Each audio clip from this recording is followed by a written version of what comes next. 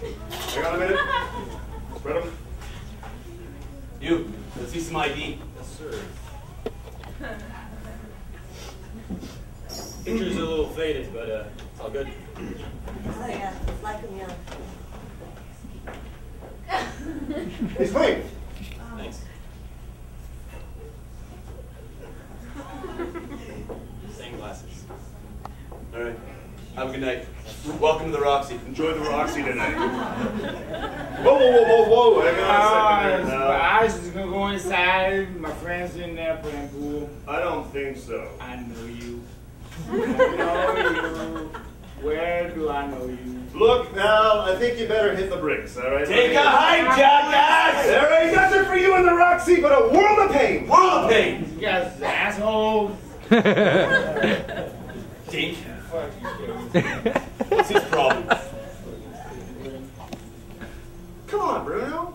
Don't be so hard on the guy, you know? I mean, someone like that, he probably has deep-seated emotional, childhood-bound issues. I just don't think that... Hey! Hey! Hey! Hey! Put that pool cue down, you drunk fucker. I'm gonna stick it up your ass. And then I'll throw you out of the Roxy, pal. Out of the Roxy! Out of the Roxy! Shit! Check out the tits on her. Not bad, not bad. Oh, so you were saying something earlier about the Kyoto Accord. Oh, yeah. Thanks, Bruno. I'm glad you brought that up. The Kyoto Accord. As I was saying earlier, I can kind of understand why Canada would be a bit resistant to sign it. What? Well, after all, we are a first world country, you know? And I mean, the Kyoto Accord, the way it's just... Hey! Hey, motherfucker, what did we tell you about that pool cue, pal? I'm gonna take that 8 ball, I'm gonna stick it in one ear, pull it out the other, and then up your ass, through your nose, back up your ass. That's a world of pain. Out of the Roxy! Listen, I just want to tell you that you two are mean people. And I don't care, but I do know you. I know you.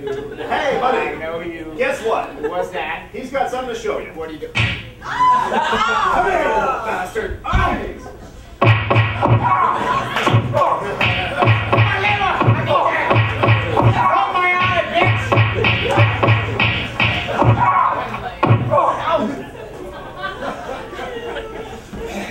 Bubble tea.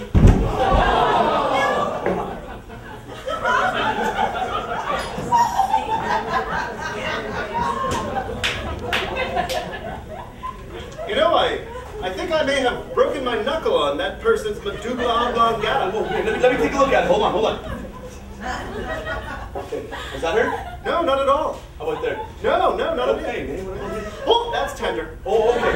Here's what we're gonna do. We're gonna ice it up tonight, and then after we're done, I'm gonna go downstairs and give you some of my Chinese saw, this bomb you put on in the morning, then twice more in the afternoon. It's amazing. When you get back to work, we'll re-ice. If you're not feeling good then, we'll reevaluate you, buddy.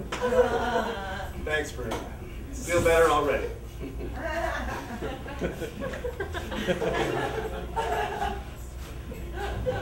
So look, as I was saying, the Kyoto Accord. As a third world country, I can see how it would be beneficial because as they move through industrialization, it's going to, reduce the levels. During the discussion that night, Bruno and Roscoe would discover a new form of renewable energy that came from garbage and pollution.